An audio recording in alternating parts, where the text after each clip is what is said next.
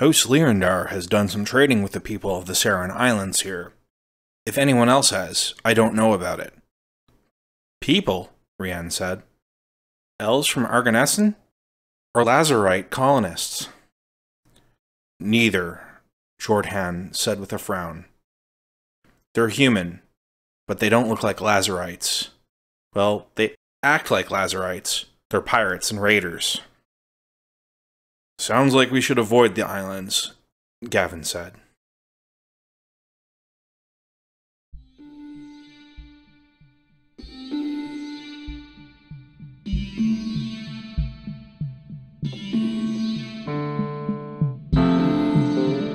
If it exists in Dungeons & Dragons, it has a place in Eberron. In this Library of Korranburg, I'm going to be looking at one of the core races of Eberron, and their place in that world. Which races are core? Since 5th edition is current, the ancestries that appear in the 5th edition player's handbook: human, elf, including drow, halfling, dwarf, half-elf, gnome, half-orc, tiefling, and dragonborn. And then there are the ones that appear in Eberron Rising from the Last War: Warforged, Changeling, Shifter, Orc, Goblin, Hobgoblin, Bugbear, and Kalishtar. These have all been consistently the most important playable races in Eberron since its inception, with few exceptions. We're going to be looking at humans, which are basically the center point for most D&D worlds. All of the information provided here is based on canon material, counting Keith Baker's writing from the DM's Guild. If there are any small changes to the official canon, it is done to smooth over edges between materials from different editions and writers. For each of these videos that cover a single race, I will cover their in-world history, cultures, and religions, any dragon-marked houses they might have, as well if they have a homeland nation, I will cover that too, which humans don't really have. Then finally, I will look at which books contain the rules to play that race, including any special rules for how to play dragon-marked characters of that race. Like most peoples in Eberron, the exact origin of the species is shrouded in the mists of history. Eberron doesn't generally have exact creation stories for the species' actual beginning, unlike core worlds of D&D, for see the story of elves and orcs being created by their central gods, Corlon, Lorenthian, and Grumsh, respectively.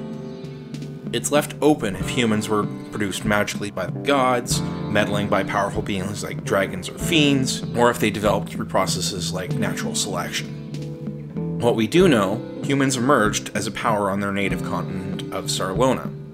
Sarlona is a fairly harsh and varied environment, ranging from arid deserts to tundra regions, and has strong and wild manifest zones tied to the plains, which makes things even more unpredictable. Despite this, or possibly because of this, humans adapted to all of the environments. Humans mastered basic metalworking, shipbuilding, and many more technologies. However, the magic that they did learn at that time was different than the magic used most often today. Fundamental understandings of arcane workings were different. Most spellcasters followed paths that required an external source of magic, like the manifest zone or a pact with a powerful being. So human wizards would need to relearn when they moved to regions with lower frequency of the manifest zones and other wild magics that you find in Sarlona. Having mastered a continent, humans of Sarlona inevitably came into conflict. The largest of these turmoils was a 500-year tumult called the Sundering, which was encouraged and shaped by extraplanar forces. But it resulted in waves of refugees spreading out from the Virgin core, and humans migrated into sparsely populated parts of the continent and also went abroad on ships.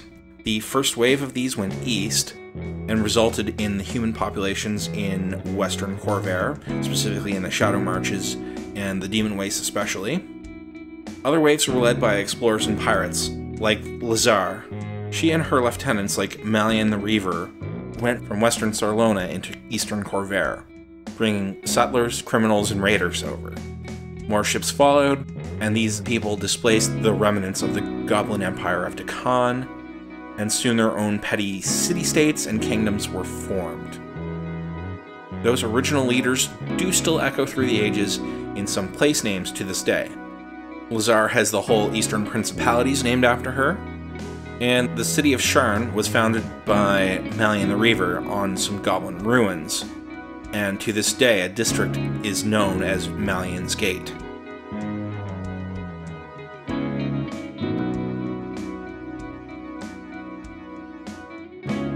From the beginning, Korvaran kingdoms encountered and incorporated peoples of other races, elves, dwarves, halflings, goblins, and more through conquest and trade. So while the kingdoms were human-dominated, other races were always part of them, and the races were at least partially integrated. The city-states and small kingdoms consolidated power over centuries. The most powerful of these more or less lined up with the modern 5 kingdoms, centered on the cities of Theliost, Roat, Metrol, Karlakton, and Daskara. Out of Karlakton, Karn the Conqueror emerged, conquering the whole region near that city and creating the nation-state of Karnath, named after himself. A descendant of his, Galifar Irwirnan, went on to conquer the other 4 regions, and named his new empire after himself, like his ancestor had, and the 4 new provinces after his 5 children, Syri, Bray, Ondare, Karn, and Thrain. Those children would take on governorship of the provinces named after them.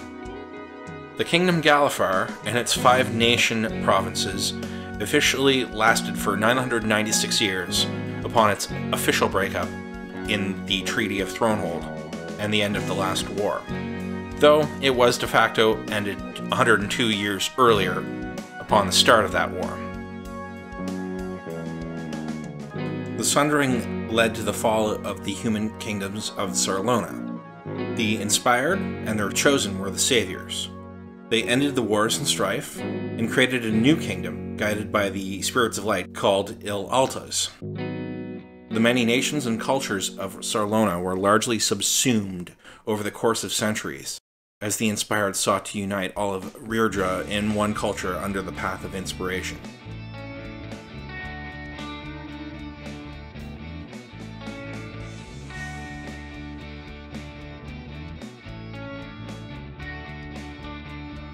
Human culture in Eberron is extremely diverse, possibly more diverse than humans in our own real world. Human cultures vary greatly, continent to continent, nation to nation, then even within. Class structure, wealth, occupation, education, and more all directly affect the cultures that humans participate in. Since the emergence of the Inspired, the 8 provinces of Rirdra have homogenized. Though there is still a little leftover character, so a Pyrene tends to be a little more devout, an Orkalunian slightly more rebellious, and the Riavarites more daring but diplomatic. The regions not under the control of the Inspired in Sarlona still have their unique cultures, though are also often heavily influenced by non-humans.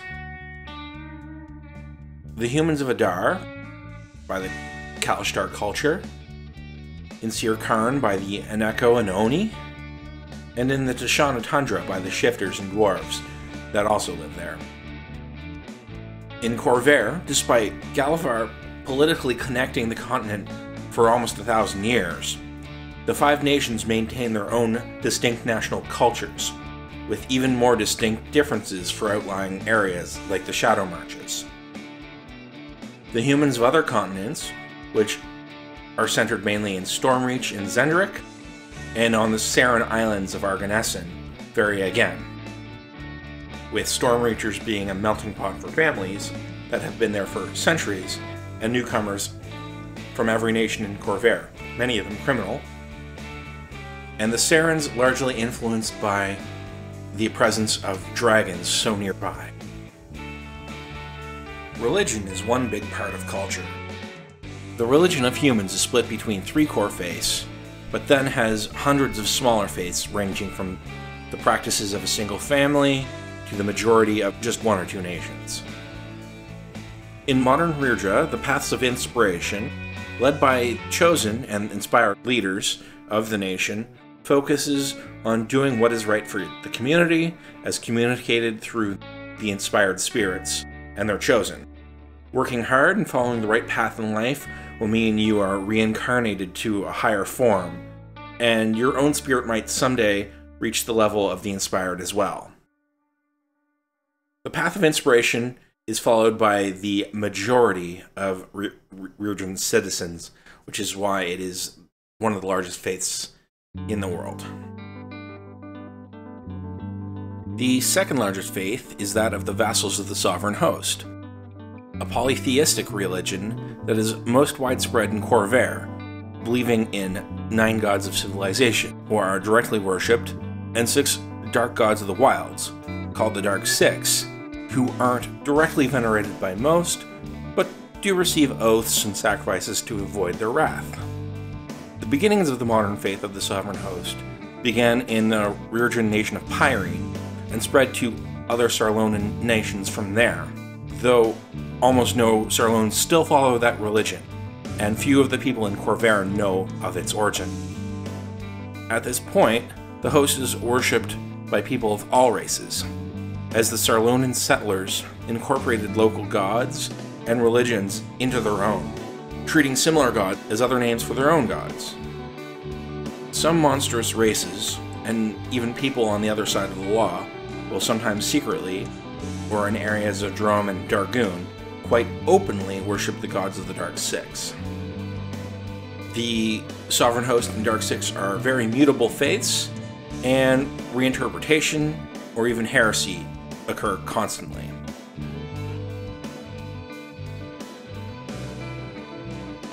The third largest religious group for humans is the Silver Flame, a much more modern religion, begun only after Tiram Marone, a paladin of the sovereign Dolara actually, assisted Aquatl in resealing the demonic overlord Bel-Shalor. This only happened back in 299 YK, after the founding of Galifar. The church was formed around the remnant of the Silver Flame spouting from the site where the overlord was bound, which is now Flamekeep Thrain. The church is dedicated to encouraging the light of virtue and eradicating evil forces, especially supernatural evils. Purified of the Flame are a minority in all regions except for Thrain, but do have a significant minority of worshippers in the humans of all Korvaran nations, plus the settlement in Zendrik, Stormreach. Humans are key worshippers in many more religions also, like the Path of Light, as brought to Adar by the Kalashtar, the Blood of Vol, a slim majority religion in Karnath, and a small minority in the rest of Korver, or the Draconic Totem worship in the Seren Islands off Arganessen, and of course, cults of the Dragon Below can find worshippers among any species.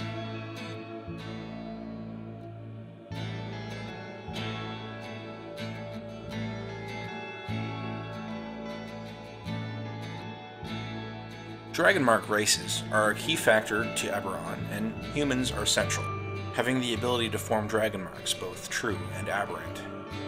Humans are lucky to be able to bear 5 different dragonmarks. Let's look at them in the order their houses formed. The Mark of Sentinel appeared on a number of human families in the area that is now Karnath. One of these families was the noble family Denith. Denith was able to unite the many clans that received the Dragonmark, and when a Dragonmark house structure was later adopted, that clan became the house's namesake.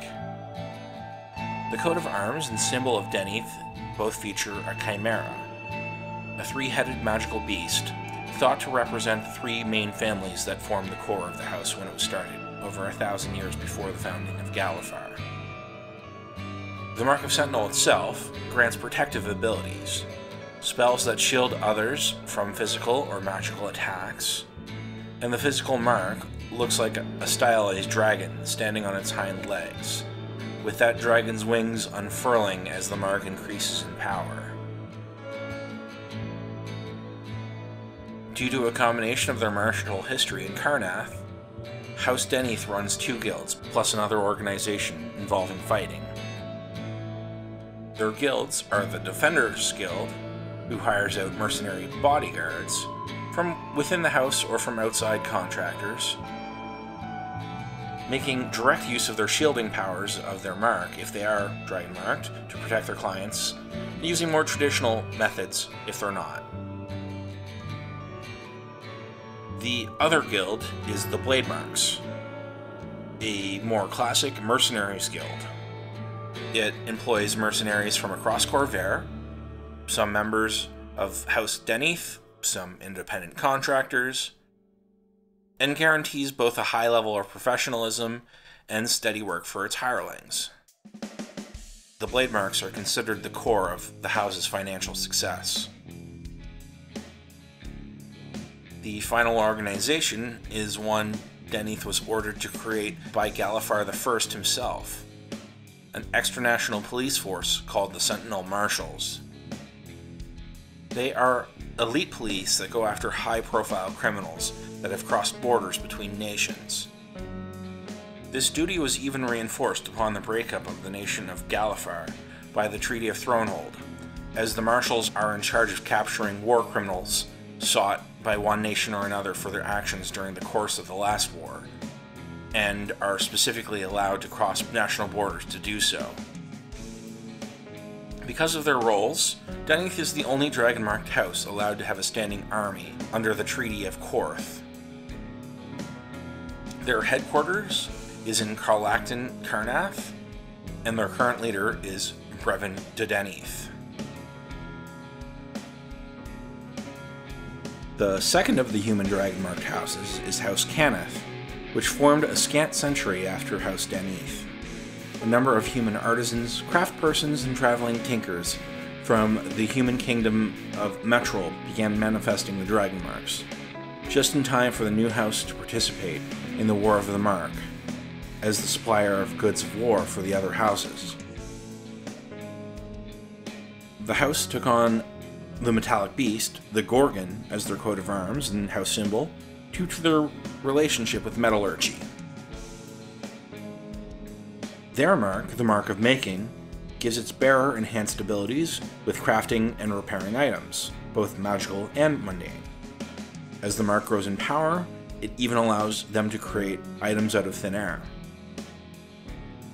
The least form of the mark resembles a serpentine dragon, or maybe a harp, but as it becomes more powerful, the more traditionally dragon-like it becomes. With the power the mark gives over the construction of physical goods, it is no surprise that House Cannith's 2 guilds are involved directly with craft. The Tinkers Guild licenses repair shops and traveling repair persons, and the Fabricators Guild takes care of construction of manufactured goods. The house itself mostly avoids directly running retail shops. Instead, they create the majority of the mass-produced goods and give local blacksmiths or other craftspersons the ability to sell their goods, with the local being in charge of creating the more rare or specifically needed local items for their patrons. Though the Gorgon seal for your business does mean that your goods meet minimum Cannith quality standards, even for anything you've made locally. House Cannith is known for collaborating with other houses and groups in some of their magical and technological marvels. The Lightning Rail was a collaboration with House Orion. Elemental galleons and more recently elemental airships were designed alongside both House Leondar and a group of Zil elemental binders. And most houses collaborate with Cannith to create the magical tools that they use to enhance their dragon marks. The most important magical technology that Cannith has developed without collaboration from other houses was the Warforged. Though at this point it is illegal to create more of them. The headquarters of House Cannith was in the city of Making in Syrie, which was destroyed alongside the patriarch of the house and his heir, which means the three regional barons that remain, Merix de Cannith in Sharn Breland, Drolana de Cannith in Fairhaven Onder, and Zorlan de Cannith in Korth Carnath, are all vying for leadership of the house in the aftermath of the last war.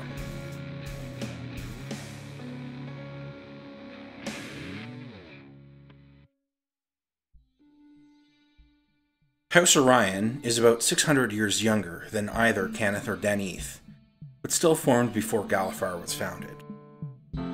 Groups of experienced travelers and teamsters all grouped together once they realized that they all had a mark in common, and built outward with the house from its origins in Onder. The house has taken the unicorn as its symbol, connecting back to their close ties to horseback travel. When you manifest a Mark of Passage, it gives you faster speeds on foot, both magical and mundane, as well as some access to short-range personal teleportation. The more powerful versions of the Mark allow you to summon phantom steeds, or even use long-distance teleportation magic.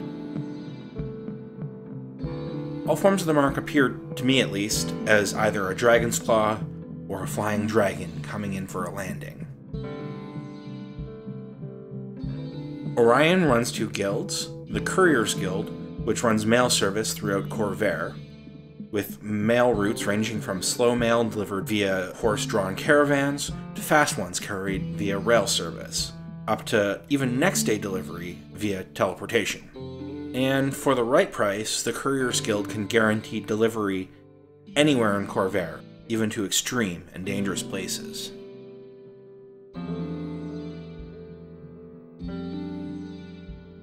The other guild is the one they are famous for, the Transportation Guild. Their teamsters handle the majority of overland cargo everywhere in Corvair, with caravans and more taking it to its destination. Likewise, overland passenger travel is also their purview. Orion maintains trade roads and leaves caravans to just about every corner of Corvair, and regular people can book passage either in one of the caravans itself or alongside it for the extra protection that the group will bring. Further, Orion, with the help of Cannith, developed the Lightning Rail network that revolutionized travel for Corvair. A journey that would take months on foot or weeks with an Orion caravan would instead take only days on the rail. Orion is currently headquartered in the city Passage in Onder, and their patriarch is Baron Quanti Dorion.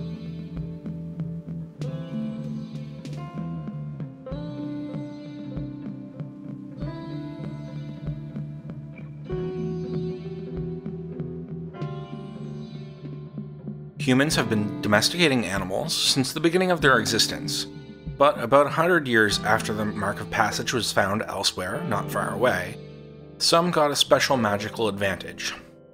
Farmers, animal handlers, and breeders living in what is now the eastern part of the Eldine Reaches began manifesting a new dragon mark. Soon they had formed House Vidalis and took on a hippogriff as their symbol, one of the beasts that they breed and train with the power of their dragon mark. That mark is called the Mark of Handling and gives power to control, enhance, and at some higher levels of power, summon animals. The mark itself looks to be a dragon about to pounce with its wings unfurling as it leaps into the air and takes flight. House Vidalis is not as flashy as some of the other houses, but their Handlers Guild is essential to the progression of animal breeding, training, and animal health. They license shepherds, stable hands, and other people who care for animals. The house has improved livestock, and their mage breeding program has created the best horses, rivaled only by the magical mounts of Valinar. Further, they have created other superior animals for use in hunting and war. Breland even has a brigade that rides mage-bred bears. And many nations purchased trained griffins, hippogriffs, and other flying mounts raised and trained by House Vidalis. The house is still based in the original region in the Eldine Reaches, and the small city of Varna has grown up nearby to support their sprawling farm complex, which they called Fullwood Stable. Their current leader is Baron Dalin de Vidalis.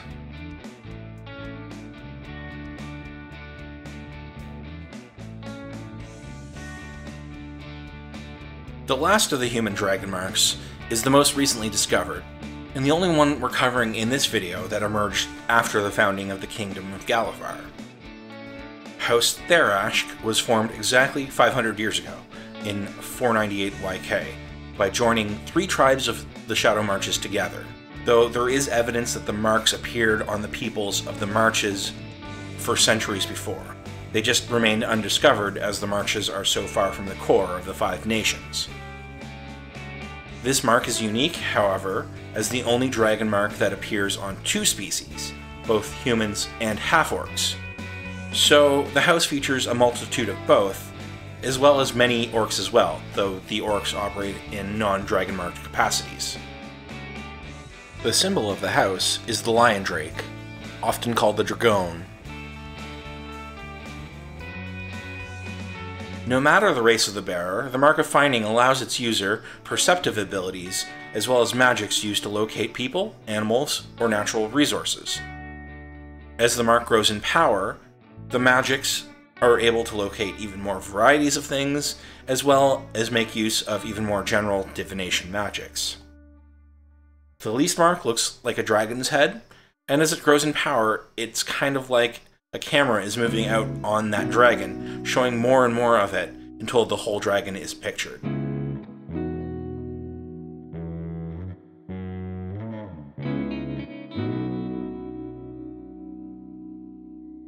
House Tharashk only runs 1 guild, though there are many different types of businesses that run through that Finder's Guild. They are known for their bounty hunters, who can always find their mark, and inquisitives that can find evidence that others miss. But the core of their business is prospecting. The powers of the mark allow them to find minerals underground with less digging, so they are always hired to locate the best location for mining operations, for which the house takes a cut. But their ability to hunt down and dig up dragon charts is what made the house rich. A new business they have gotten into recently is mercenaries. They act as a go-between for those looking to hire monstrous soldiers, like trolls or ogres, out of Droam. This business has created a division between Deneth and Tharashk, and might be a violation of the Korth treaties. But that has so far, at least, been officially ignored by the remaining 5 nations.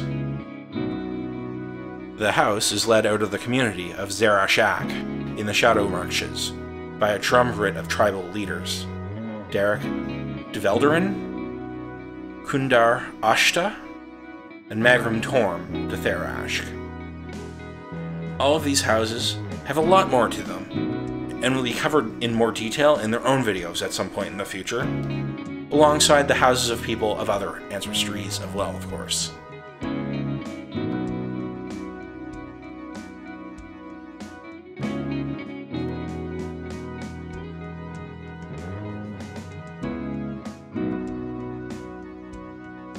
Luckily, in every edition of D&D that Eberron has appeared in, it's very easy to play a human, as they appear in that edition's core Player's Handbook.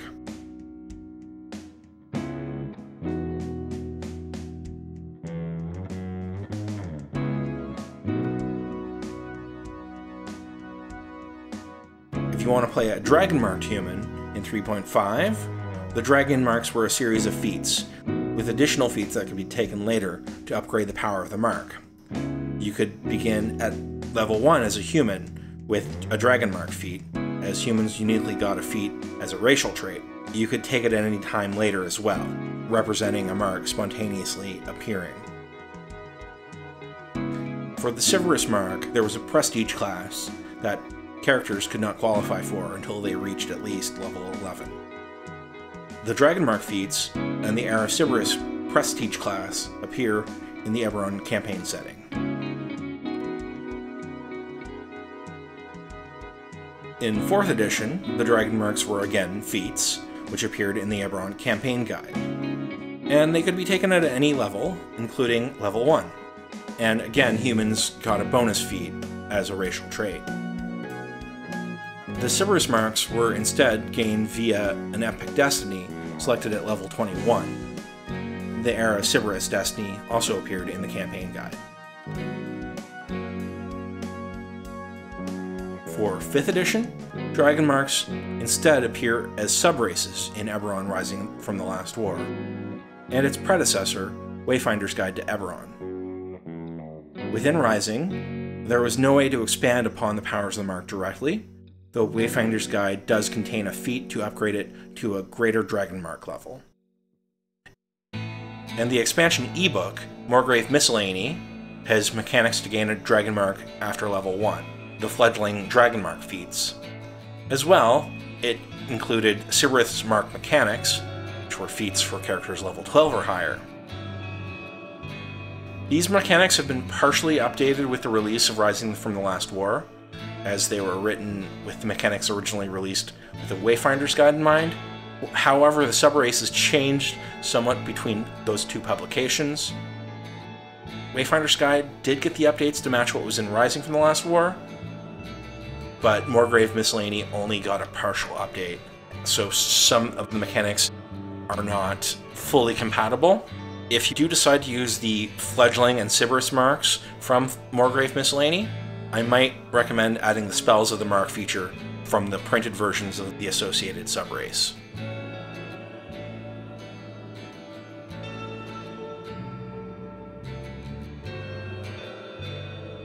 So let's get this wrapped up. Humans in Eberron are defined by their ability to adapt to their surroundings and circumstances. This is why they are one of Eberron's most varied peoples. When you are creating a human character in Eberron, be it a player or non-player character, I would make the following recommendation. You don't really need to focus on them being human all too much. It's more important to think about their background, their nation of origin, and if they're dragonmarked or not, more than just if they're human. And then think about how those conditions have forced them to adapt to their circumstances. One consideration you should make, since humans are not as long-lived as other common species, and especially if they are from Khorvaire and not dragonmarked, is that they have lived their entire lives with the last war surging around them. So consider how that has affected them, their family, and their outlook on life.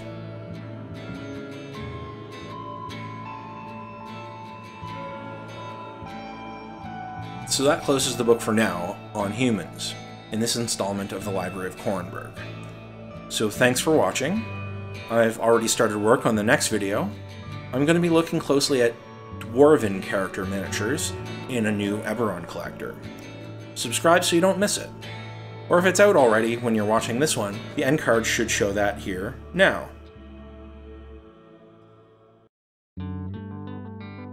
If you do have any questions or suggestions on the bit of lore I should cover in a future video, please leave a comment.